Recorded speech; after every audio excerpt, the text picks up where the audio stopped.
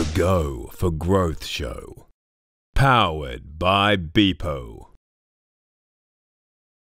Welcome to this episode of the Go for Growth Show. My name's Mark Engelmann and I'll be your host today. I'm really happy on today's episode to have Mark Bowater, the owner of Toplock Locksmiths, a Brisbane-based locksmith company, on the show. So welcome, Mark.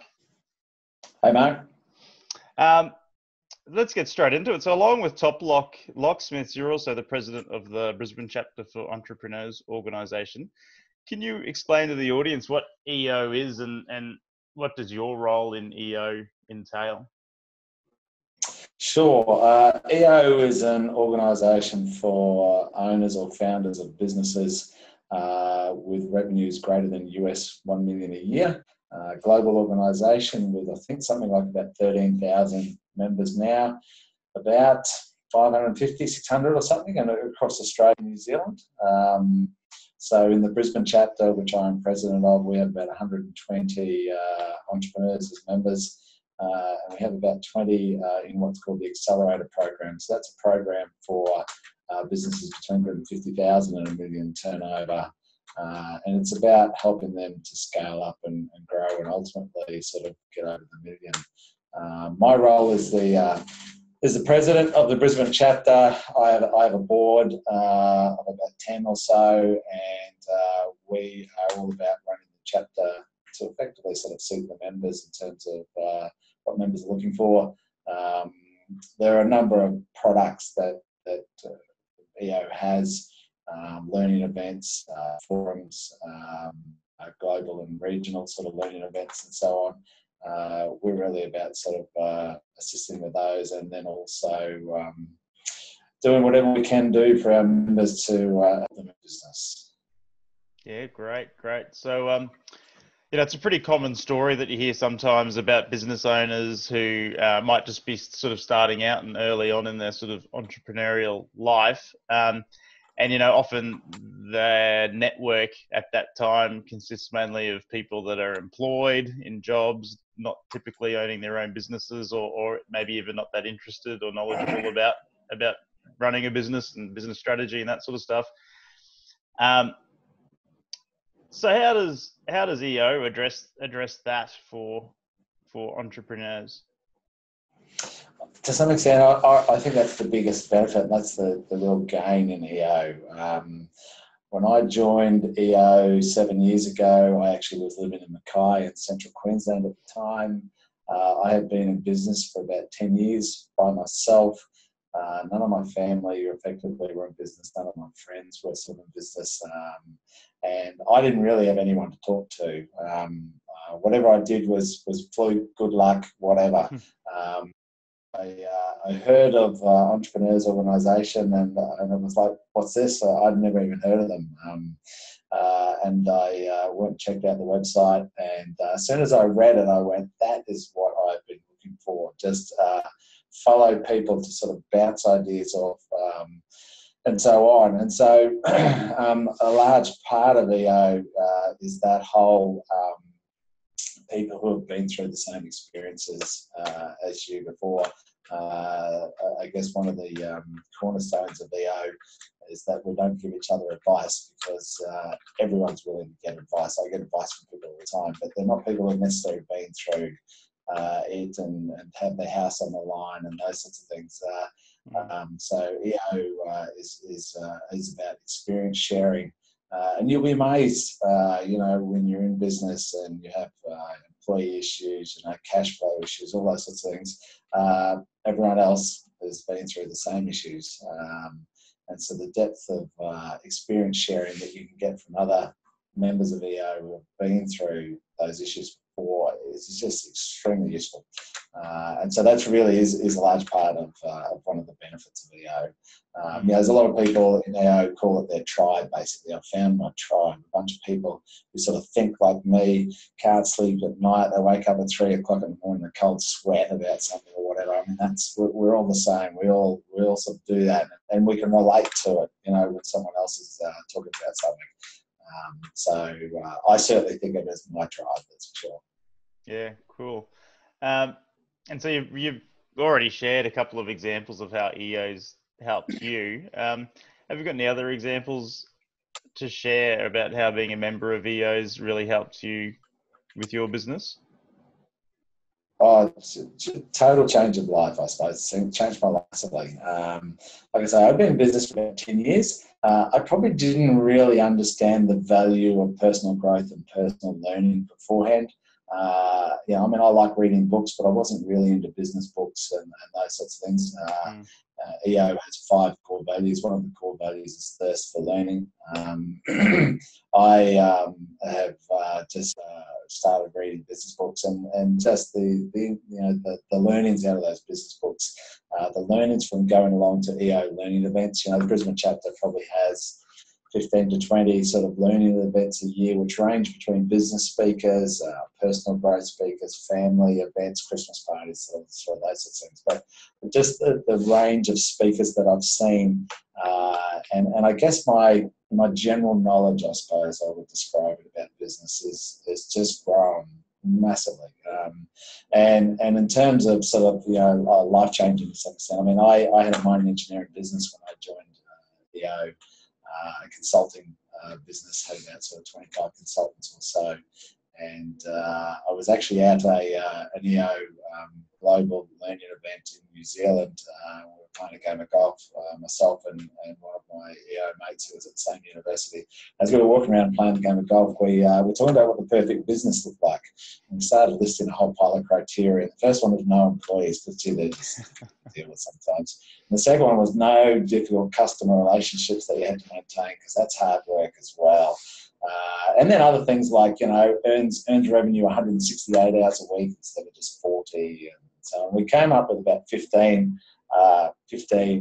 sort of criteria for the perfect business. And when I looked at my current consulting business, it ticked about 2 of those boxes, and that was about it. And until I joined EO, I had always sort of thought to myself, should I do something different? Should I change business or something? And I'd always sort of thought to myself, why stop doing something that I know and that I have 25 years experience in or whatever, to go and do something that I don't know? I mean, that just sounds illogical. But it was that day playing that game of golf that the seed was planted that in the scheme of businesses, a professional services business is hard work. And there's a lot of boxes that potentially doesn't tick. So that day was the day that I began the journey of selling my consulting business, that had I not joined EO, I never would have even crossed my mind. I would continue to say to myself, just keep doing what you're good at. That's it. Yeah. And like you said, that it's not really scalable, is it? And it's often those sorts of professional services businesses often sort of are a result of the founder or the owner. Correct. And it's often hard to take a backwards or a sideways step out of that business, isn't it? Very hard for you to not be the central cog that everything rotates around. That's one of the things that I found most difficult as the founder of the business and the person that long-term customers were used to dealing with and so on. They don't want to deal with anyone else. They want to deal with you. And even just peace of mind, overseas on a holiday or something like that, and there's something happening, and some client's supposed to get some report or scheduled by a date and it hasn't happened and so on. I mean, I was halfway up Mount Fuji, climbing that Fuji, staying in sort of one of the mountain lodges, sitting there with my laptop doing a schedule sort of at 10 o'clock at night while everyone else was sleeping, because we're getting up at 2 o'clock in the morning to get up there for sunrise and so on. And it's things like that. I'm thinking to myself, what am I thinking? Why am I doing this? Yeah. So yeah, from a professional services point of view, it's hard to get out. Hard to get away from that. Yeah, and I guess in some respects that's also the difference between a business owner and an entrepreneur. In that an entrepreneur is someone who's interested in business and interested in growing and scaling businesses, but not necessarily working within the business, I guess. Correct. One of the first things that I suppose I learned was ultimately, as an entrepreneur, the aim is to make yourself redundant. Business runs without you. I like the whole concept of choosing, whether I go to work today or not, or choosing exactly what tasks I'm doing. So yes, that concept making yourself redundant is one I can rejoice. Yes, yes. My dad always used to tell me about Tuesday. You can choose whichever day you like to go to work. Every day is Tuesday. Yep. Yeah, like that concept. I'll remember that one. Nice. So I'm also connected with you on Facebook, Mark, and I love how you use it as a platform to kind of engage with, your network and kind of conduct, market research on various different tactics that you've sort of been thinking about and looking to use at Toplock. Have you always been that consultative as a sort of a business owner, or has EO developed that in you, do you think? I certainly don't think I've always been that consultative. I've always, I certainly have never thought that I've had the solution for everything and that I know everything. You can learn from everyone. And so I endeavour to try and do that. I guess I have always seen Facebook as a tool with some use to some extent. So in my mining consulting business, supply and demand meant there was plenty of work out there, but it was very hard to find engineers. There was an extreme shortage of engineers. So I actually used Facebook as probably one of my primary recruiting tools for a number of years, where I personally, with my personal profile, would just make friends with mining engineers around Australia anyway, and effectively cultivate them to some extent via Facebook. It's amazing. You would just see posts on their wall about something they weren't happy about at work or something like that, and you get these insights. And so then I would just say, hey, you want to change a job or whatever, sort of, and so on. So it was my recruitment tool rather than Seek, for example, for a long time. So with Toplock, with my locksmith business, different dynamics. Employees are not so hard to find. It's not so much a recruitment tool, but with 400 friends or whatever it is, certainly a good market research tool. And so I just tend to use it for different means. You can get information from Google Analytics and all those other sorts of things, but sometimes that doesn't really give you the personal insight that you need. It's just numbers and so on. So I like to sort of see some of the comments or some of the reasons or the feedback that I get from a post, because it's one of those fascinating things that when you get inside an industry, and I mean, I'm not even a locksmith, but having now been involved in a locksmith for 4 years, locksmith business for 4 years, I now know so much more that I did before, and so I don't necessarily think like Joe Blog down the road about my house or my business or something anymore, because I know the sort of the security solutions I should be thinking about. So it helps me to get back to sort of basics to some extent, to read some of the feedback that I get from some of my questions. But in terms of the consultative side, no, I think EO has definitely helped. Definitely helped with that. I will consult fellow EOs with questions just all the time now. There's a chapter of 120, and I pretty much know the 120 of them personally, so I can jump on the phone and ask any of them a question at any point in time. Just last week I sort of had a business issue, a potentially significant business issue. I probably spoke to 6 or 7 EOs on the day, gave them a call. They didn't necessarily have had that experience before. It was something that was relatively unique. But I could still get some thoughts from them on what they would do sort of in that scenario and so on now. And I think back to when I first joined EO, and I probably really hadn't got the hang of it to some extent. I made decisions and did things that cost me a heck of a lot of money that I look back now and I think to myself, geez, I had like a whole pile of EO mates. Why didn't I ask someone? Why didn't I get a second opinion or something? I just look back now and think about how stupid I was to some extent. And so I sort of I endeavour to try not to make the same mistakes again if someone else in EO has already made that same mistake. Yes. No, that makes complete sense.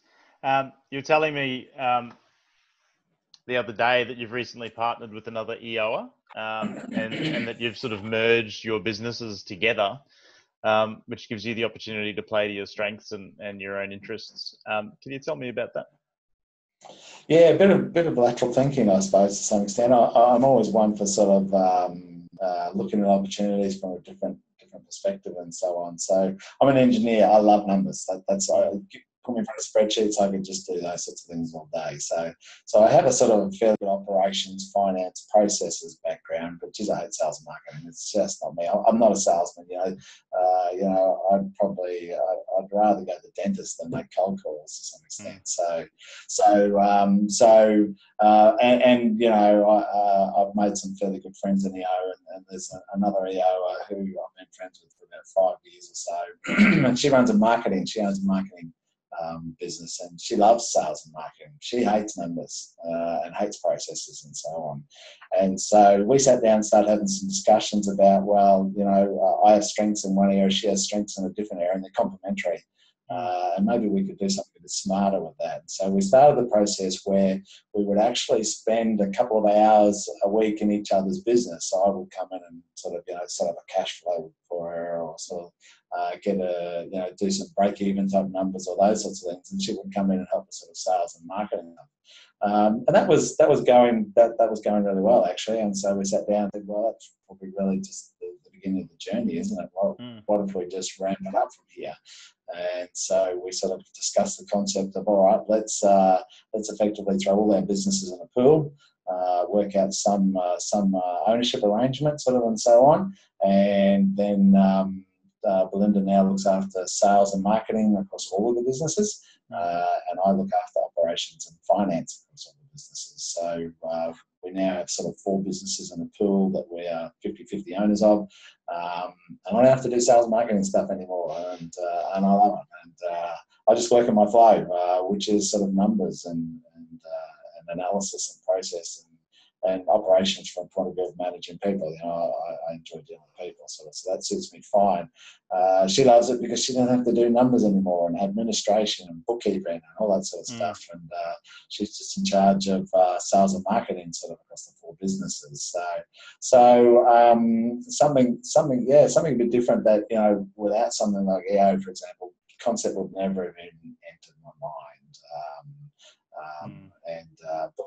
Belinda she's a marketing, she's a creative, she's very different to me. So I think it works pretty well. We definitely have a fairly good aligned set of values. That's something that's critical for the relationship to work, is to have the same values, and we sort of have the same. I wouldn't say we have identical long-term goals, but aligned long-term goals and aligned values, and so it just makes it easy to some extent. I'd had partners in business previously before I joined EO.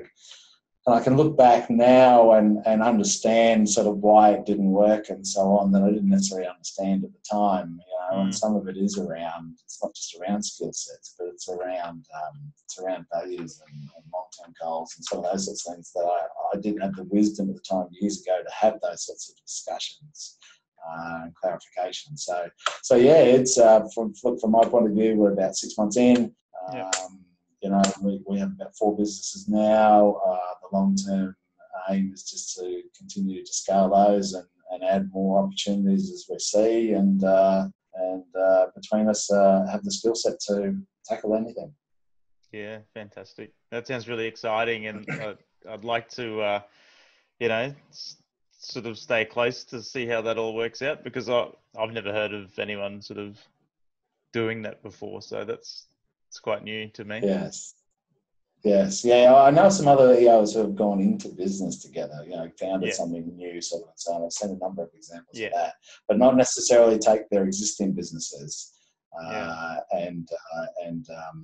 not merge them, but effectively, put them in a pool under a whole sort of entity and so on, and go, all right, let's just change the dynamics of what we do. So I will be interested to see how it goes.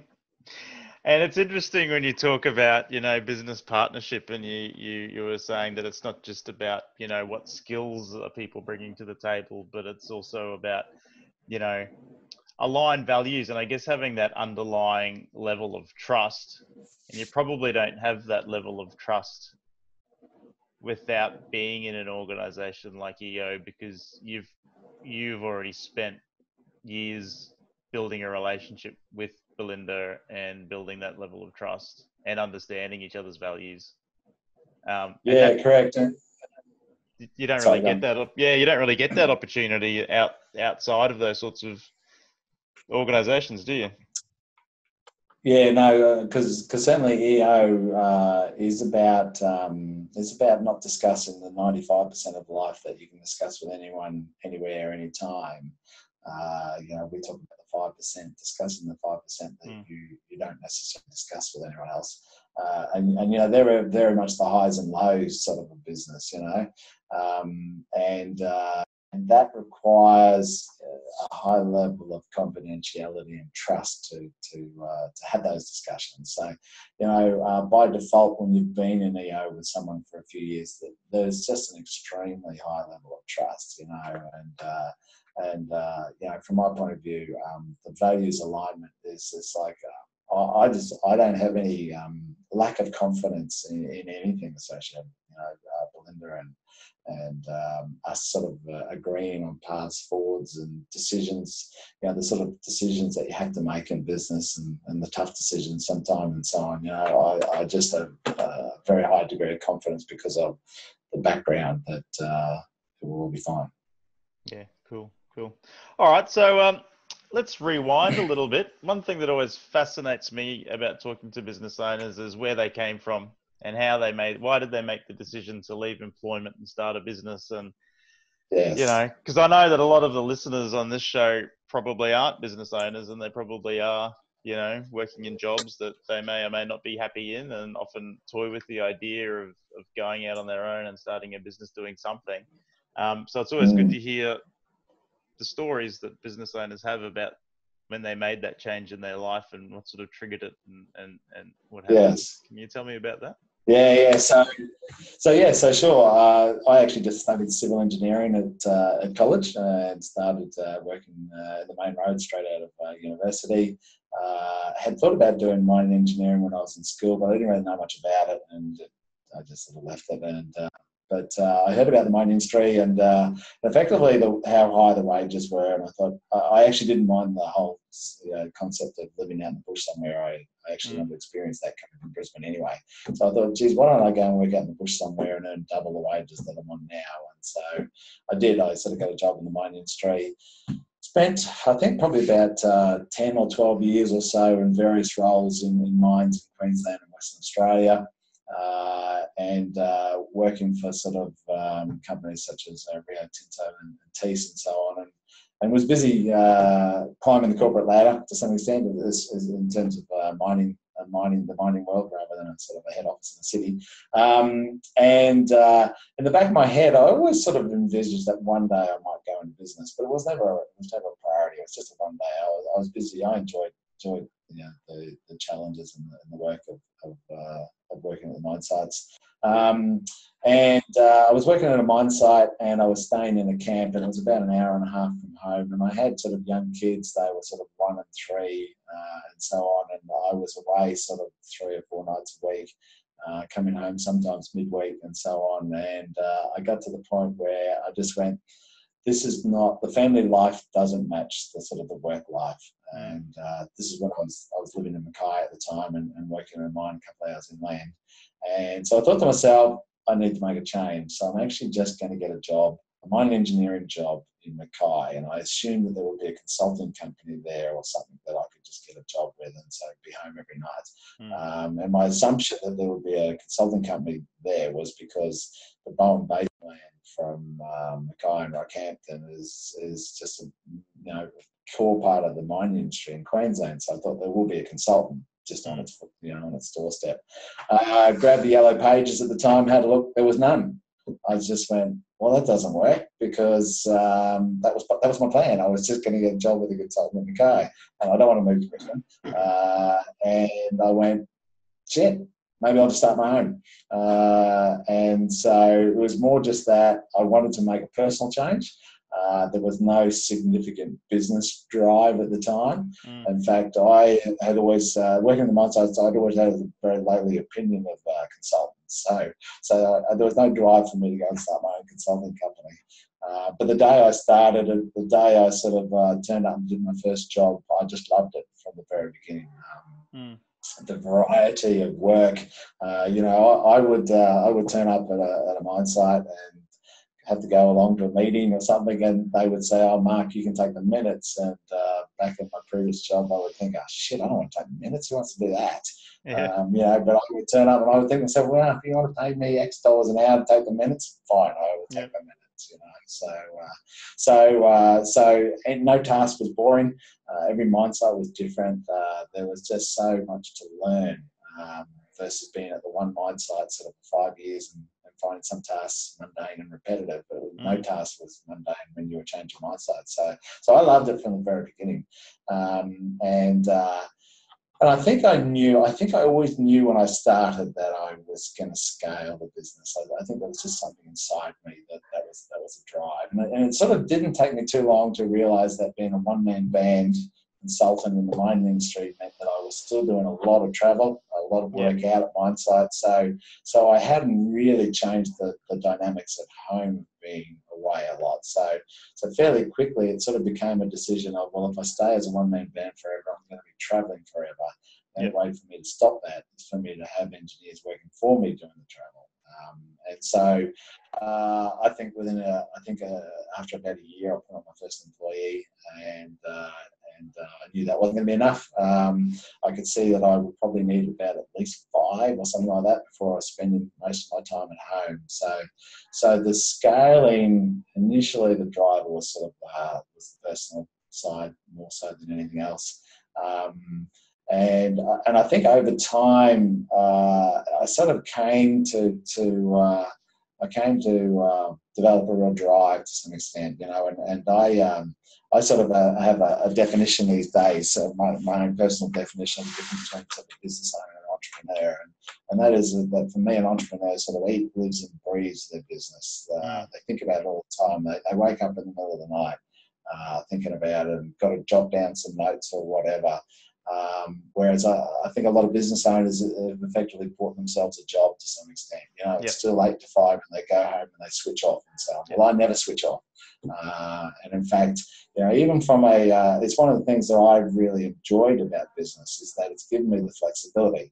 I would probably still do the same number of hours in a week that a lot of people do from a work point of view, but it doesn't have to be 8 to 5. Kids have got something on at school or whatever.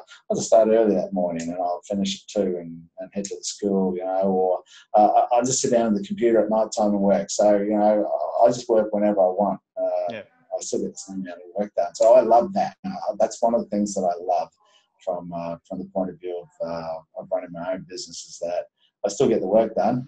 I enjoy it. I just love doing it. I just get to do it when I want to do it rather than someone else telling me.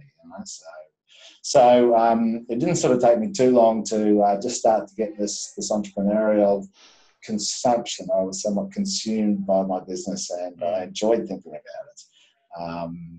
And once I'd started the scaling, it was a bit of a case of, well, why stop to some extent? So I did. I just kept scaling. I opened up a business office in addition to the Mackay office. Got up to about 35 employees in total, sort of before I sold the business. And having decided to sell the business and do something else, it was then a case of what. And it's interesting because throughout my life I've always heard people talk about the journey and so on, and being an engineer and a numbers man, I've always thought the journey was a load of crap to some extent. It was just about the end results. I was only ever interested in the outcomes or the end results. And the first time that I actually sort of even started to notice and become interested in the journey was when I sold my mining business. And I thought, what am I going to do now? And my first question was, do I leave the mining industry or do I stay in the mining industry? And my second question was, do I start something new again, or do I buy something? Because the concept of going to work for someone was not even an option that I sort of ever even thought about. So I spent about a year or so on those two major decisions. In the end, I sort of decided variety was the spice of life. I'd spent 25 years or so in the mining industry. Let's go and do something different. So I decided I would get out of the industry. And I thought to myself, my logic at the time was, I'm too old to do another startup. I think I'll just buy something. So I decided I was just going to buy a business, and like all naive business owners, I just thought I'll buy a cash cow and the money will roll in and it'll all be good. So that was the dream anyway. So once I decided to buy a business, I then approached it from a fairly open-minded point of view. I didn't have anything in mind. What I did was I just had things that were not on the list. So I knew I didn't want anything to do with food because of hygiene standards and all those sorts of things. I knew I didn't want anything to do with alcohol because of just licensing and regulations and everything. But I didn't want anything to do with sort of management rights or any of those sorts of things. I didn't want to buy a news agent that's 7 days a week by 13 hours a day or sort of something like that. So all I had was a list of businesses that did not even make the list. Then I just started looking, and I actually just started trawling sort of websites, brokers' websites, and every business was an option. And I probably considered sort of 50 or so, something like that. Not in detail, just reading the information memorandum, those sorts of things. And in the end, finished up settling on a locksmith business that was about 1.5 kilometres from home, which wasn't a key driver as to why I bought it, but it was just a bonus. I was sick of travelling into the city, so this concept of working 1.5 kilometres away and nowhere near a main road was just fantastic. And it was funny because when I was considering buying the business, I said to my wife, "I think about buying this Toplock. We should mystery shop them." And she said, "I already have. I used them. When we first moved into the home 1.5 years ago, I got them in to do the work." I went, "Oh, were they any good?" She said, "Oh, fantastic." I went, "Oh, great." And then it was only a week or two later, for some reason or other, I was looking at my keys for my old office in town with my mining business, and sure enough, there was Toplock written on the side of the key. So they had actually been our locksmith as well. So they were our locksmith in both business and private. And it was funny because I just thought, "Oh, this is meant to be." Not that I'm into it, it's meant to be. But I decided, the more I looked into the locksmith business, the more I liked about it. Some of the aspects around sort of recurring revenue and those sorts of things. And admittedly, it didn't tick all 15 of my ideal business criteria. I think it probably ticked about 8 to 10 or something like that. But it was certainly a leap from my two boxes consulting business. So I bought that business, and then just went on a very steep learning curve about locks and the processes inside a locksmith business and all those sorts of things. Yeah, great. Okay, so we're coming to the end of the interview. This is the second last question. What's your number one tip for business owners and entrepreneurs looking to grow and scale? I think it took me a while to sort of to really learn this to some extent. But my number one tip is to get out of your own way to some extent. I remember, one of my hardest days in business was when I put on my first employee, my first consultant, because I was worried every time he went to a mine site. I thought to myself, this guy is carrying my reputation. He could go out there and he could be an idiot, and he could undo all of my hard work. And then the second one was difficult, but it was a little bit easier. And it got easier as I put each sort of person on. Ultimately, I think for me, the real learning was that, I've always sort of been one of, if you want a job done right, do it yourself, because you know exactly what you want versus trying to get someone else to do it. I guess what I've realised over time is that if I want it done right, I've got to do it myself. Will get in the way, because you need to put on an employee to do that job for you, and they might only do it 80% as well as you might do it. However, that 80% is good enough because it frees you up to think about where can I be putting my time that is a better return on investment of my time. And a return on investment of time is something that I think about all the time from the point of view of, I've got X hours a week that I'm going to put into work. Where can I put that best gives me the best return overall? And so, stuck in that mindset of, geez, I need this done right or whatever, I'll do it. it for me just holds you back from the point of view of putting someone else on it, and you putting your time into something else. And that's a difficult thing for a lot of business owners, is to relinquish that level of control to some extent and trust someone else to do that job that you've always done and that you feel is critical in the scheme of things. So my number one tip is get out of your own way and be ready to relinquish control. Yes, very important. Last question. Have you used any new technology, apps or services recently that have really assisted you in saving time or growing and scaling? It's interesting. I love technology. I wouldn't say I'm an early adopter, and I love apps and so on, but there are so many of them around these days. It's almost like there's too many. It's almost like there are too many platforms. You know, if you take communication from a point of view, you know, we use Skype internally within the company for a long time, and it just, you know, to reduce emails and that sort of stuff.